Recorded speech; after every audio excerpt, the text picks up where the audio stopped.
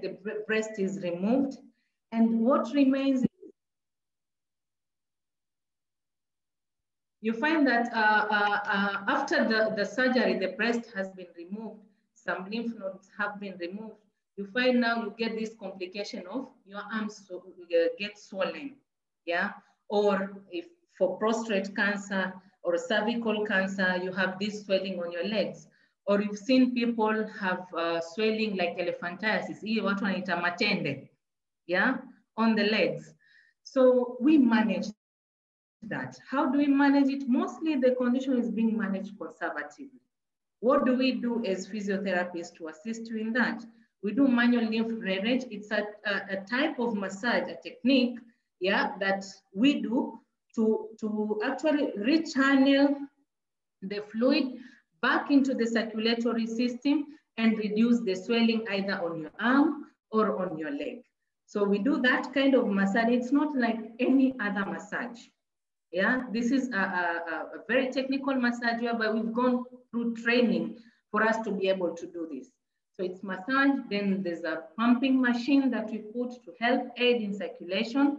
Then we do manual bandaging, yeah, so serial bandaging with several bandages to maintain the pressure and reduce the fluid.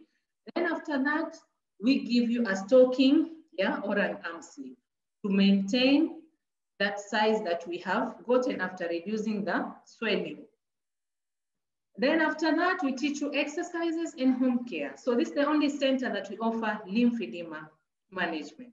Then we have vestibular rehab, whereby you just wake up one morning and suddenly you just come out of the bed and you feel dizzy. You feel like the furniture, the house is going round and round and round. Yeah, so this type of a condition where we have techniques of some exercises that we do to you to help reduce that effect. What causes that? Sometimes we have crystals in the ear that they dislodge either due to a dental procedure or you have an ear infection or sometimes just positioning properly.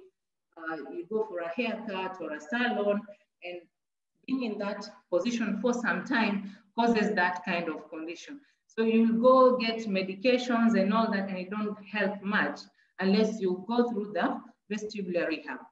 Then we have comprehensive neuro rehab. This is the only center whereby you get a condition like a stroke, yeah, and you're able to be managed by all three specialties, the physiotherapist, occupational therapist, and the speech therapist. And we don't just do massage because many people, they just stay at home, call a physio, come do massage.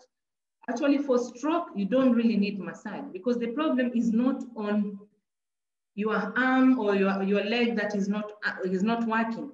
It's actually in the brain where we have the clot or we have a bleed in the brain that has caused that stroke. So what do? We do neuro rehabilitation.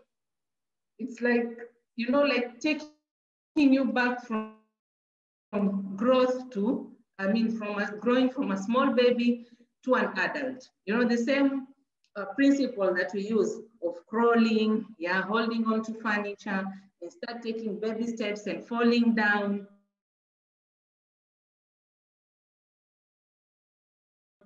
Yeah, so we use the same action because what is lost is in the brain. It's not in the hand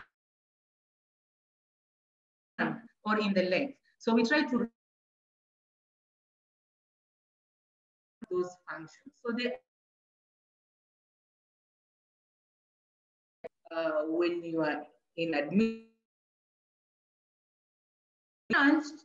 then and we continue with the therapy. Then we have aquatic therapy, which is actually the only. This is actually exercises in the pool. The pool is heated. It's not so deep. It's just 4 feet.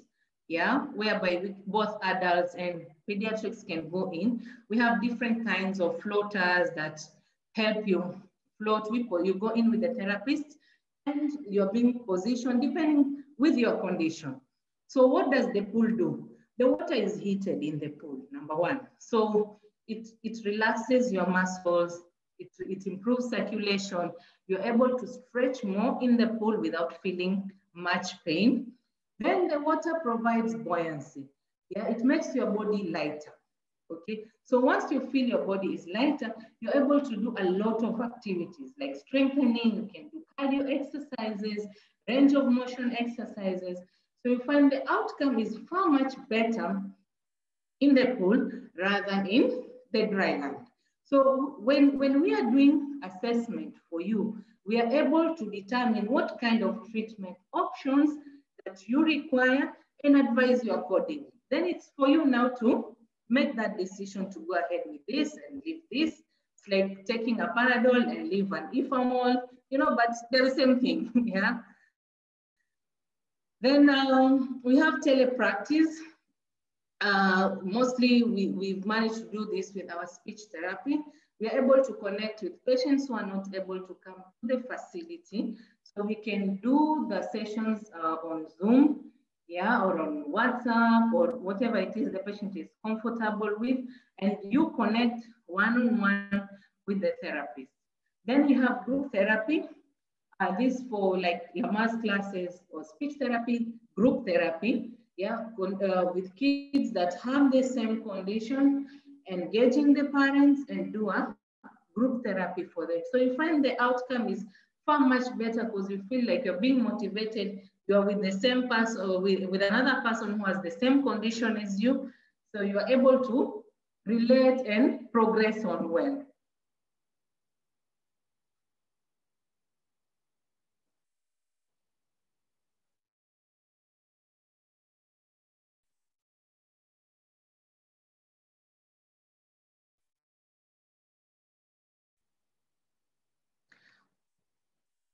Okay, so this is our cardiac rehab gym, whereby we have the telemetry equipment. You see the patient is connected to the blood pressure monitor, to the ECG, and we're able to check your heart rate and your oxygen saturation as you exercise. So we control this from the monitor here on the computer. We put resistance and we see how much you can perform. Then we have our neuro rehab gym. This is a patient taking a neuro rehabilitation with the therapist. The patient is doing standing on on wall bars. Yeah, this is gait training. Yeah, still under neuro rehab. Yeah, this is activity based. So the patient, rather than pulling the patient into standing, we have like a tilt bed that helps the patient to stand and be able to use the upper limbs to do activities. So coordination, strength, yes, she's able to do all that. Then this is our aqua therapy pool. And this is how we float the patient depending with the condition of the patient and what we are targeting at. Okay, for inpatients, we do quite a lot for our inpatients for all the wards. We go to medical wards, surgical wards, we go to ICU, yeah, we go to CCU. So what do we do actually for these patients, like a patient in ICU? You find the patient is intubated, but what is the role of a physiotherapist there? I'm sure you question, you're seeing it in the bill being charged, but you don't really understand why do we charge physiotherapy in an ICU patient? And most of us believe like ICU is just, physiotherapy is just about exercise. Yeah, your body needs to move, even though you are sedated, you're on a vent. So what we basically do, like a patient in ICU, we go in, we clear the chest so that the oxygen can pass through well into your lungs and reduce the number of stay in the ICU. So we clear your chest to ensure you have proper lung expansion. We do joint range of motion because you are sedated, you're not able to do any exercise of the upper and lower limbs, the position. We give stockings, and as well we manage edema. We find that if you're just lying in bed, your limbs swell, especially your legs. So we take care of that. And once you're out of the machine, still in and sitting back to bed, standing at the side of bed, as we monitor how your body is responding to all those activities. So there's quite a lot that we do in the ward. Yeah, for surgical cases, immediately from theater, like you've done a total knee replacement, and joint stiffness, yeah, in your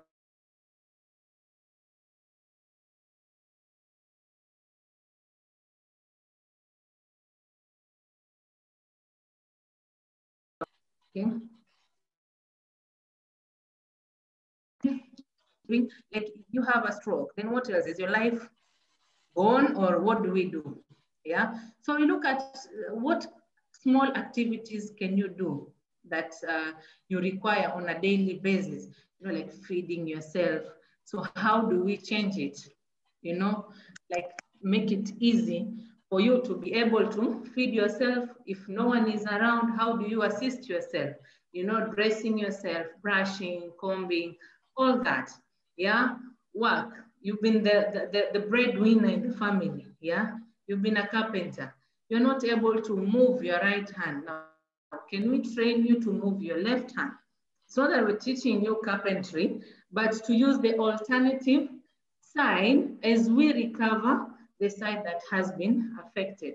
Then we have leisure and play. Yeah, we have like those who are depressed and who have been affected with substance abuse and all that. The occupational therapists include that to make the therapy session more entertaining. You know, so even for kids, if the kids will just go there serious and just exercising without inducing play in form of therapy, then it's not exciting. Then rest and sleep, these like energy conserving techniques and all that. Yeah, so these are some of the things that we do, especially in the ward. Yeah, so we have developmental training, or motor stimulation, those activities of daily living, assistive devices, and environmental modifications. Yeah, so for neurological cases, we have functional mobility assessment, the energy conserving techniques, we have splinting, sensory reeducation, oral motor stimulation, and feeding skills. So for orthopedics and hand therapy, you have like, you can see the board here trying to do fine movement. These are some of the splinting that we do. This is a kid that is not able to stand because of the weakness of the lower limb. So we make splints to help them able to stand and bear weight on the legs. And actually this helps to strengthen the muscles. You see this, this other kid here up here had some protrusion on the head. So we had to make a splint to try and compress it so that it can go back. Yeah, this is a standing aid. Yeah, and this is a posture correction aid. These are some of the other splints for deformity correction, like the club foot and all that. Genu varusism, matege, yeah, we can correct that. Then we have sensory integration, whereby we have the tactile, that is touch, vestibular, proprioceptive, visual, olfactory, that's the smell, and gustatory.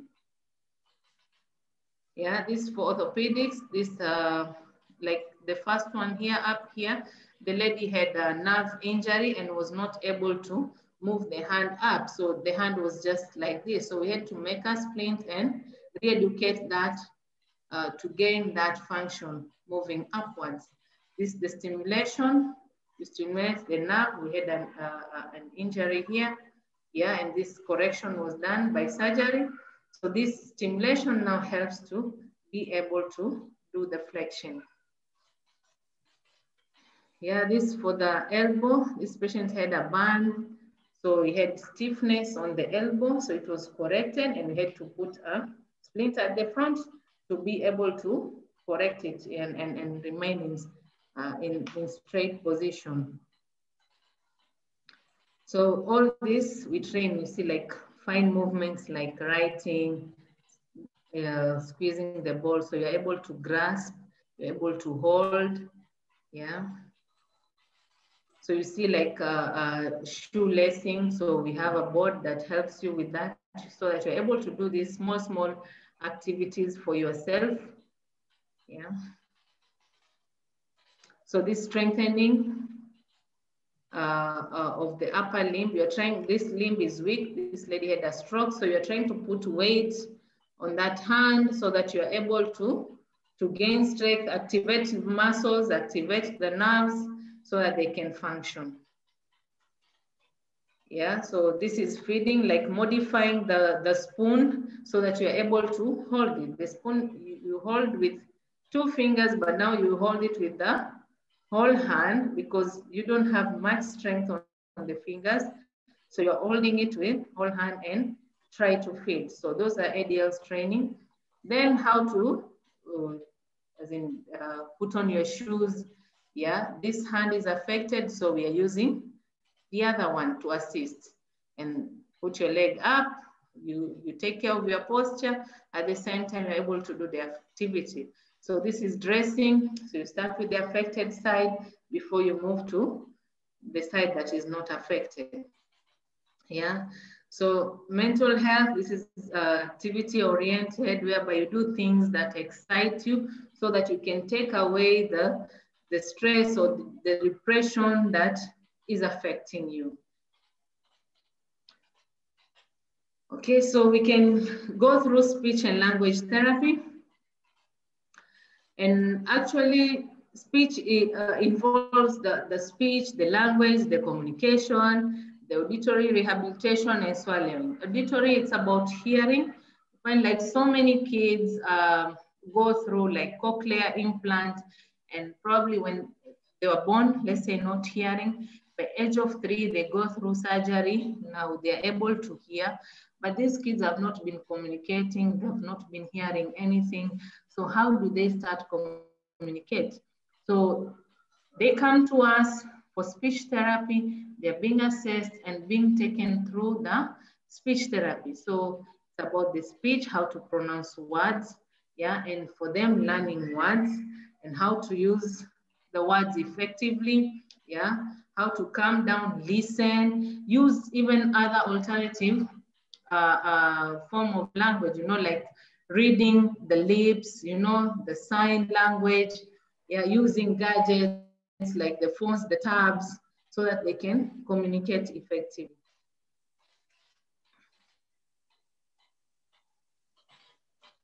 So speech therapy,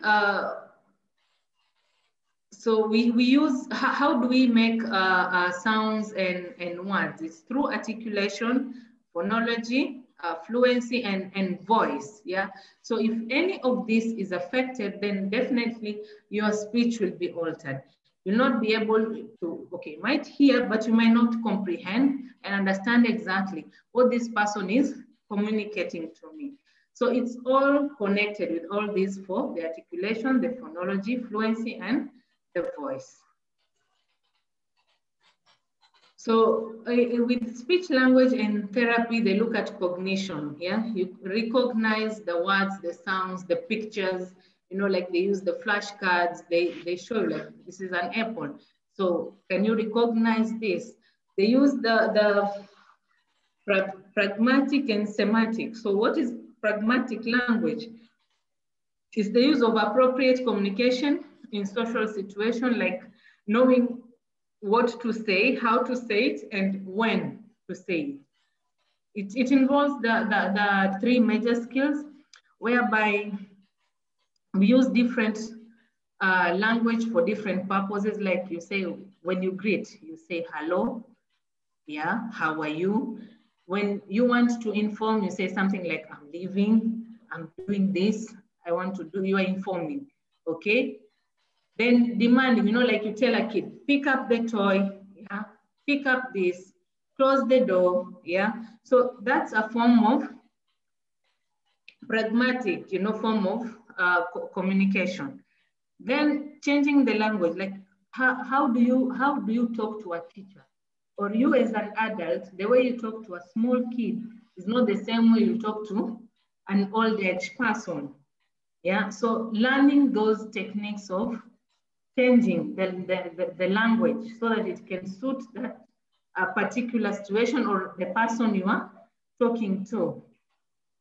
Yeah, then following the rules of conversation, like taking turns while talking. So when I say like this kid is hyperactive, when you talk, the kid is talking.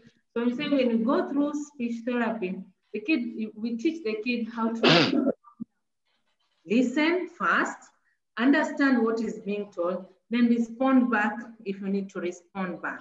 So like taking turns while talking. I talk, you listen, and when you talk, I listen. Yeah. Then staying on top, like if you are talking about food, they should not bring in play, you know, causes distraction, bring in other issue. So to learn how to concentrate on one issue. Yeah. Then we have expression. You know, how do they express themselves? You should be able to express themselves. They're being taught how to express themselves. Like, I'm not feeling well, I'm hungry. Yeah. Then comprehension. Yeah. Am I too fast? No, you're okay. Okay, so in speech and language therapy, we have different categories that we look at conditions that affect each and every category. So like speech, we have dysarthria, which is difficulty in talking. You're not able to talk. Yeah, stuttering. Yeah, we have cluttering, or you don't have speech at all. It's been affected probably. You had other conditions that affected your speech from the brain, and we are able to retrain you and able to make you be able to gain back your speech. Then language, we have things like developmental disabilities, difficulty in communication.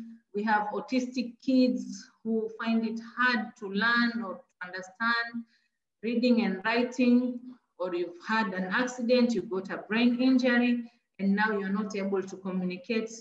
Yeah, so that is part of the language. Then we have swallowing. We have people who have been, let's say, intubated for long, and they went through surgery. They've been put the tubes from the throat here. After that, they're not able to communicate properly, or they're not able to feed. So speech therapy also helps with that. It's not just about communicating, but they do stimulation, yeah, to help you be able to swallow. And they recommend what kind of foods that you can start from the beginning until your muscles become strong and you're able to eat back your ugali or your matoma or whatever it is. So you start with light fluids like water, then porridge, the thickness keeps on changing, yogurt and something like that. And as we go along, you develop your muscle strength and you're able to swallow. So we look at voice, yeah, how to control your breathing, like shortness of breath, yeah, how to preserve and control your vocals. Let's say for people who sing, you find that they really get affected, or people who keep on shouting and shouting, you affect your vocal cords. So you come to a speech therapist and he or she helps you to have control over that and be able to strengthen and be able to sing again, or be able to talk in a loud voice if that has been affected. Then auditory, looking at the hearing aids, the cochlear implants, yeah. And others we have like laryngectomy, tracheostomy. These are surgeries that are done on your throat due to some diseases or throat cancers and all that, yeah. And they assess and see, can you gain that back, or do you need an alternative way of communication? Let's say sign language, or by use of cards and all that, or gesture, I mean, facial expression, lip reading, all that. So Probably I can take in any questions if you have any.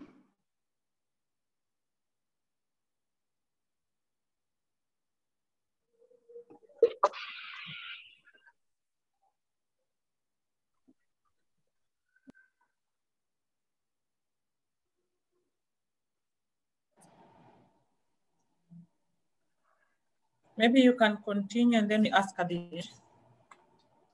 Okay. So now we are at the end of our presentation. Are there any questions on the message, Janet?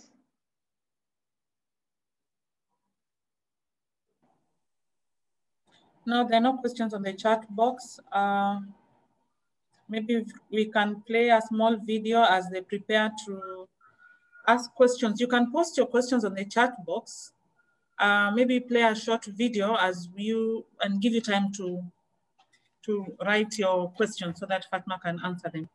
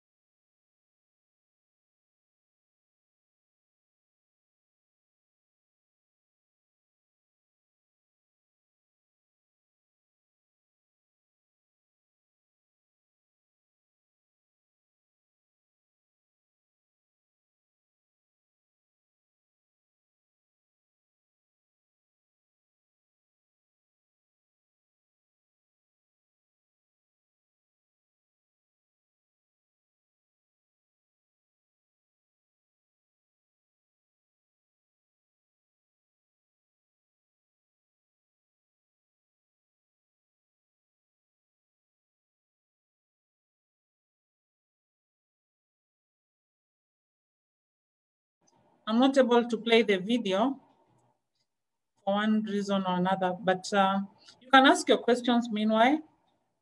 Harrison, maybe you can coordinate on your side.